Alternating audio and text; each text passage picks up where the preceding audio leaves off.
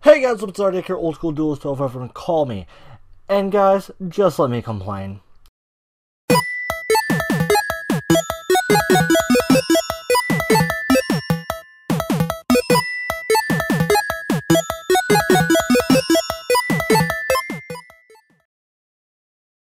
Now, I have one piece of news that's really important. I'm pretty sure a lot of people already have talked about it. But I want to put my 2 cents in, and then something I want to talk about, because this is just let me complain, and if there's a topic that I want to complain about, then I'm going to talk about it. And I feel like this is a topic that I really want to talk about. Now, this topic the news I'm going to talk about, that is about today, is about the YUGIOH Pro and Dueling Network takedowns. Now, they were taken down by a C&D, which is a cease and desist. I don't know much about the Dueling or the YUGIOH Pro cease and desist, but I know I found an article that is talking exactly about the Dueling Network. I can only assume YUGIOH Pro is taken down by the same cease and desist reasoning, not maybe the same company and everything else. But I will read you exactly what it says, and definitely I will post a comment, or I post a link to it in the description below, because I just, just in case you want to read it for yourself. If I miss something, go ahead and post in the comments below about it. Or if you want to read anything of the comments or anything like that. A law firm claiming to be acting on behalf of Nihon Ad Systems, NAS, an animation production and licensing company that currently manages many of the rights of the Yu-Gi-Oh series, has filed a cease and desist order to the popular third-party online duel simulator. According to head administrators from Dueling Network, the website was ordered to remove all imagery relating to Yu-Gi-Oh trading card game and animated series. Currently, there are no evidence to imply any involvement on behalf of Konami. In addition, based on the information we currently know, the C&D order is limited to Dueling Network, DN, which will not affect the Wikia hosted Yu-Gi-Oh Wiki or our own site, YGO or YG.org, which are legal entities independent from Dueling Network and should be protected by or under the rules of fair use.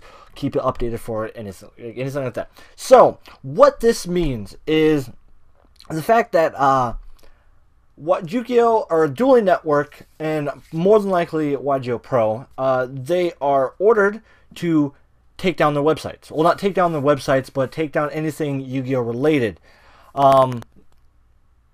Yeah, so they can't post links to downloads or anything like that that has to do with YUGIOH Pro or Yu-Gi-Oh and the animated series. Anything that the card game, basically. Anything Yu-Gi-Oh affiliated. Does this suck? Yes, it sucks really hard. There's still Dev Pro, which sucks that, maybe they might hit Dev Pro next. If they do, I mean, I really don't know what to say. That means we just don't have YUGIOH Pro. You can still, I will tell you this, you can, if you still have the previous download program, it still works. You can still, I know for sure, play offline. I haven't tried online yet, just because my life has been so busy with other things, with my life and everything else. That was my phone.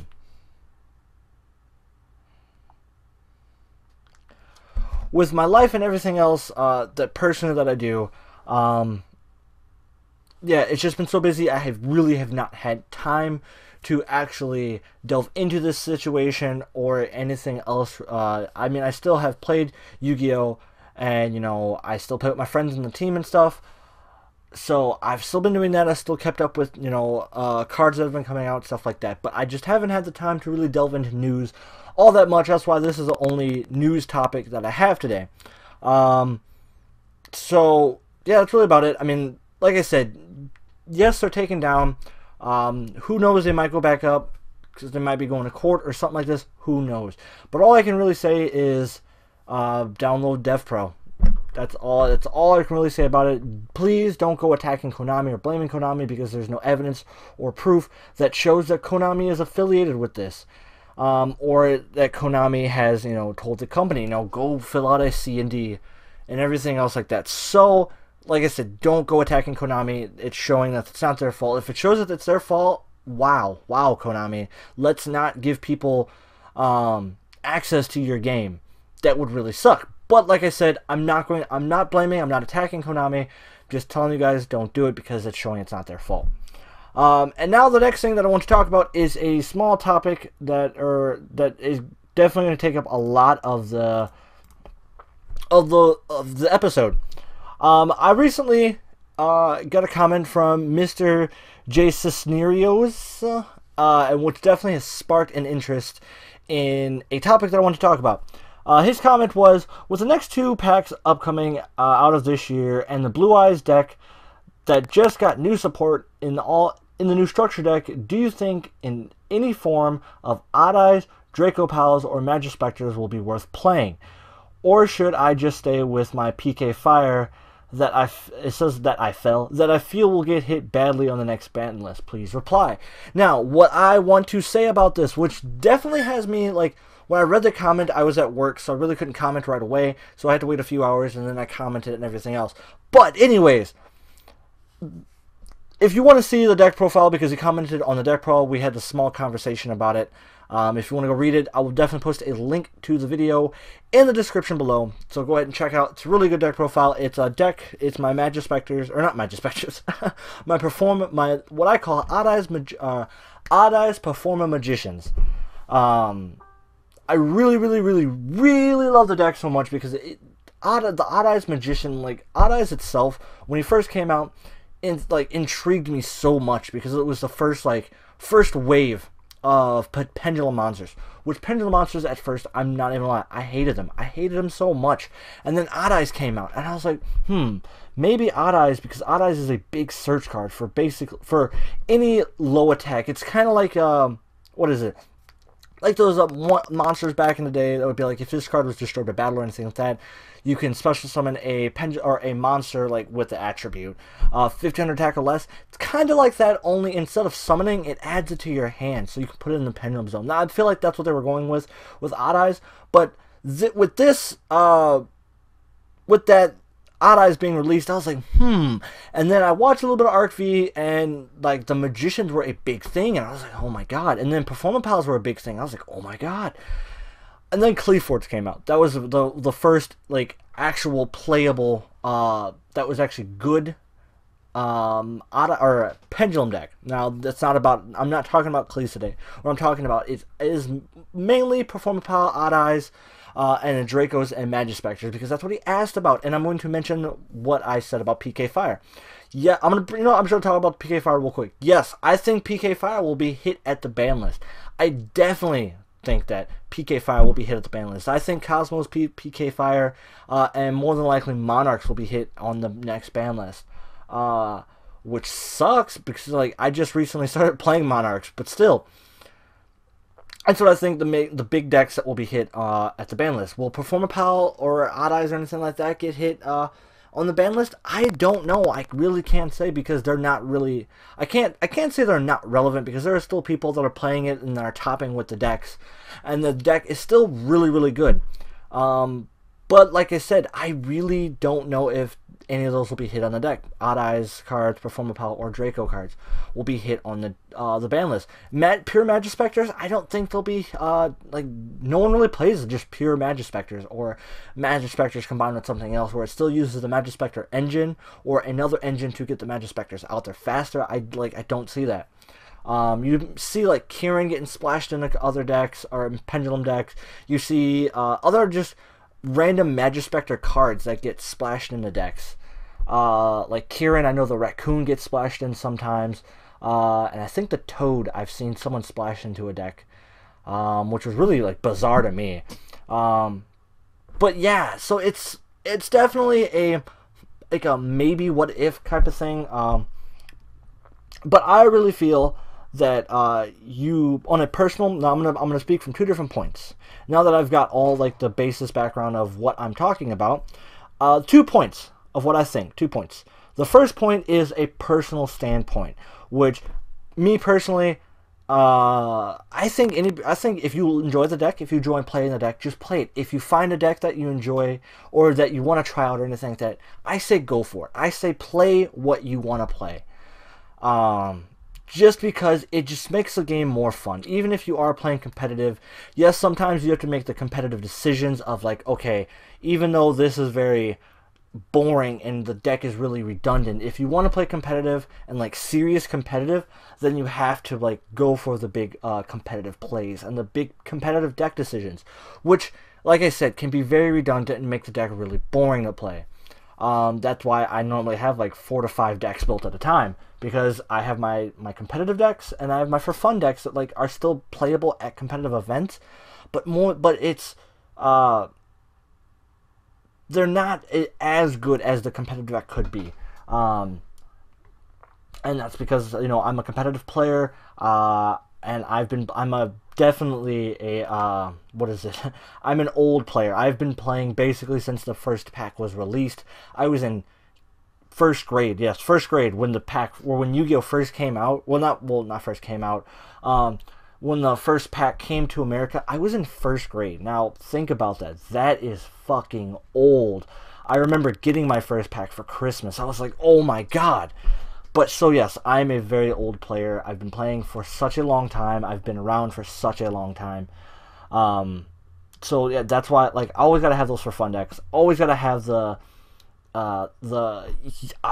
deck could be better, but I like playing it this way. But I also have my very competitive decks, like my Quants, my RDiK Magicians, which I'm still working on making them super competitive. I mean, I have a competitive build for them, but I know of a way better build, which I will hope to soon order the rest of the cards. Just a matter of money and stuff like that. But that's nor here or there. That's not what the videos I talk about. But from a competitive standpoint, definitely say whatever's topping. If PK is still top, or PK Fire is still topping, then play it. Play the PK Fire competitive topping deck. It is kind of like what you have to do if you want to play competitive. You have to make the competitive decision. Now, if you keep up with, you know, cards that are coming out, Odd Eyes and Performapal are getting a lot more support to make Odd Eyes a deck of its own, an archetype of its own. You can say, oh, I have an Odd Eyes deck, and damn near every card is going to have the word Odd Eyes in the deck, or in the card. So you have to make those, like I said, you have to make the decisions and keep up with stuff. And if Odd Eyes, if it shows like that Odd Eyes is becoming a topping deck, like if it's topping on Dev Pro, or for people that are still playing YGO Pro that still have it from before, the, you know, the takedown. If it's still topping and still winning duels because of the new cards that are on there, then yes, be prepared to build a deck, build the stuff to play it. Now, when it comes to Blue Eyes decks, because he did mention Blue Eyes, Blue Eyes is becoming a thing. Blue Eyes Max, that is a thing, that is a scary thing. That deck is deadly. If you don't know what I'm talking about, go see Linthios' channel. He has a Chaos Max deck profile, or a deck, yeah, I think he has a deck profile, as well as showing off the deck and what it can do and how it can OTK hardcore. Prepare for it. Be ready to build the deck when it comes out, or when the cards to play the deck come out.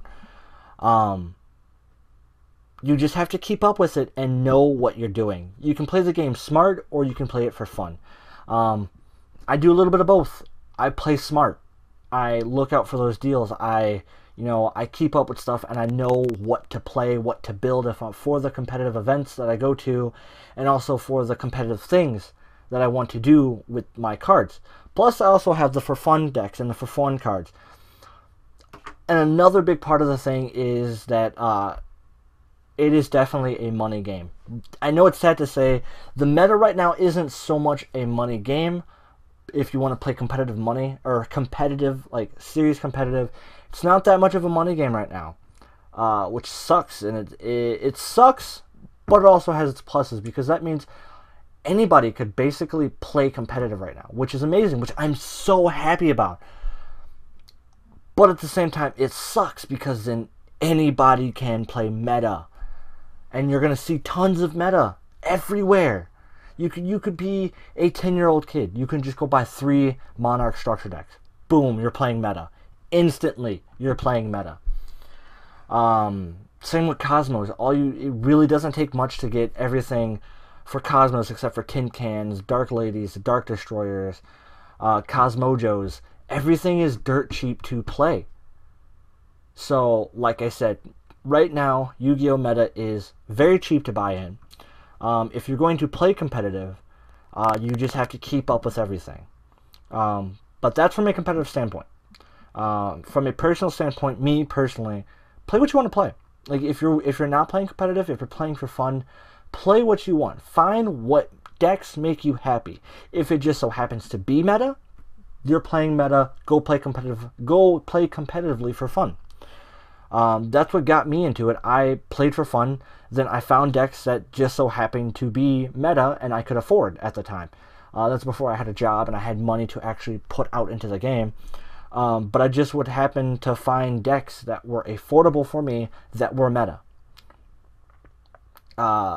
So like I said, all you have to do, if you, according to Mr. J, that's what I call him, Mr. J, this is a more in-depth response to your comment.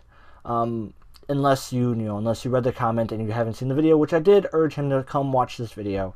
Like I said, from a personal standpoint, play what you want to play. Play for fun. If you enjoy PK Fire, if you think R-DiK's Magician or R-DiK's Performapal, anything like that looks fun to you, play it. Try it out. I mean, the worst you can do, buy the stuff, and then you don't end up not liking it, trade it off.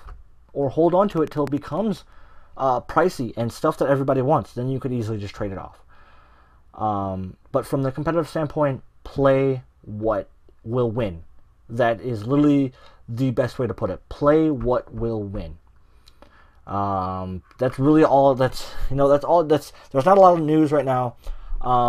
And the question I'm going to pose for the Just Let Me Complain news question will be, what decks, or excuse me, what decks do you play for fun? Like, what decks do you have right now that you play for fun? If it's meta, say it. I'm not going to care. If it's for a fun deck that everyone's going to be like, oh, that deck's dead, that deck's... I don't care. I still have my, what is it? I'll grab a deck right now. I have Fire Kings and Lunalights that I have for fun decks. And they're fun. They're good and they're fun. So, like I said, post in the comments for the question.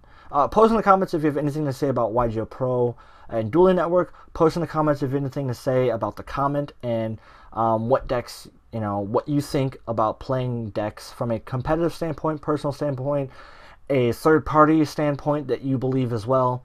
And also answer the question, what decks do you play for fun? Anything. I will not judge. I'll comment even if I think it's an amazing deck or a for fun deck. I'll even comment to say, awesome, good for you, man. Or girl. But yeah, that's about it. Thank you guys so much for watching. All the links to the article and to the video with the comment will be in the description below. All the links to social media will be in the link description below. Don't forget to like, share, subscribe. Don't forget to like, share, and subscribe to my other videos. Thank you, and have a wonderful, beautiful, that day thing or whatever. And just let me complain.